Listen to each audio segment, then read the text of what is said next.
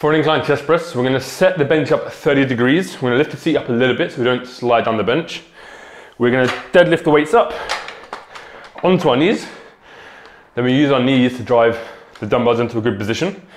I'm going to keep my elbows flared out about 45-degree angles throughout the movement. So back and back, heels back, toes pressed into the floor. Deep breath in.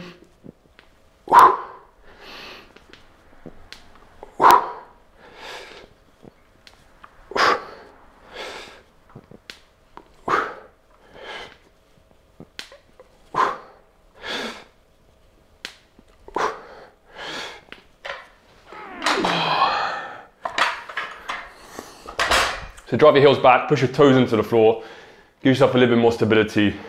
Keep the elbows about 45 degrees away from each other and the wrists nice and steady throughout the movement.